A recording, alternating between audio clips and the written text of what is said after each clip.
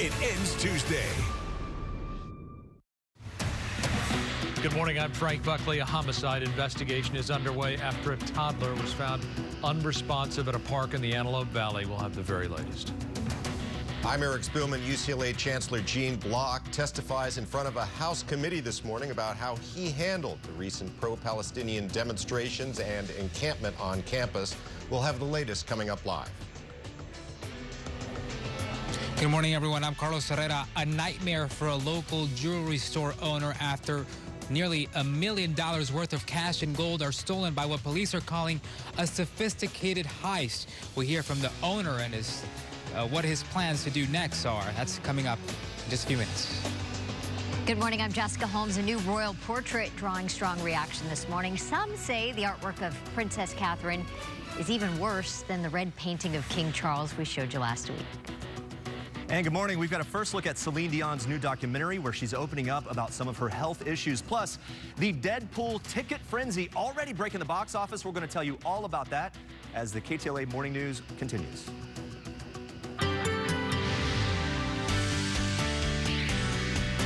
All right, good morning, everybody. Long Beach, looking at the bridge across Long Beach right there.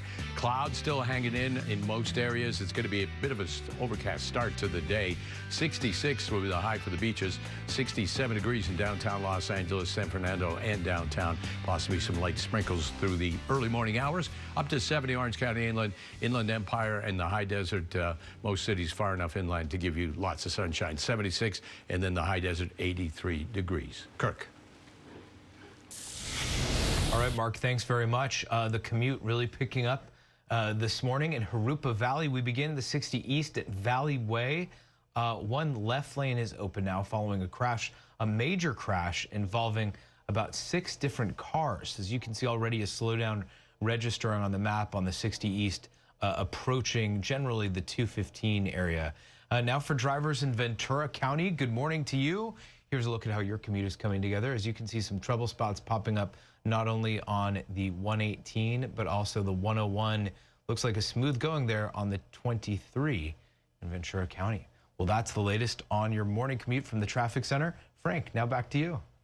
Kirk, thank you. UCLA Chancellor Gene Block is on Capitol Hill this morning. He's testifying about the recent student protests on campus and the violent arrests that followed them. KTLA's Eric Spielman live in the newsroom with the latest developments. Eric, good morning. Morning, Frank. Just a few minutes ago, Chancellor Block admitted to the House committee that UCLA should have taken action sooner to remove the encampment of pro-Palestinian demonstrators on the UCLA campus. Here's a live picture now of the hearing taking place in Washington, D.C. It's titled Calling for Accountability, Stopping Anti-Semitic College Chaos.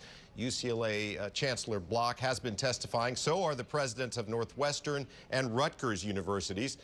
Chancellor Block has been answering questions about what happened at UCLA over the last several weeks. On April 30th, he ordered police to dismantle the tents and barricades set up by pro-Palestinian protesters outside of Royce Hall. Several hundred of them were arrested. A day earlier, pro-Israel counter-protesters had attacked the encampment. Several people were injured. Police were slow to respond to that violence. This morning, Chancellor Block told the House committee he now understands that UCLA administrators should have acted faster. With the benefit of hindsight, we should have been prepared to immediately remove the encampment if and when the safety of our community was put at risk. We have since taken decisive action. I created a new Office of Campus Safety that reports directly to me. Finally, we will hold accountable all those engaged in violence or violated our policies. Now, while the pro-Palestinian encampment was still up at UCLA, there were reports that some Jewish students were prevented from entering walkways and even the library. Some were asked, "Are you a Zionist?" And they reported that if they said yes, they were denied entry into campus buildings. This morning, the Republican chair of the hearing criticized Block for letting the protest go on for as long as it did. You cleared the encampment only after a violent riot erupted. For days, you stood by as Jews were assaulted and illegal checkpoints blocked access to campus in broad daylight. Your actions were too little, too late. All right, we're going to continue to follow what's happening at that hearing, but first we want to show you this live picture from the UCLA campus right now from Sky.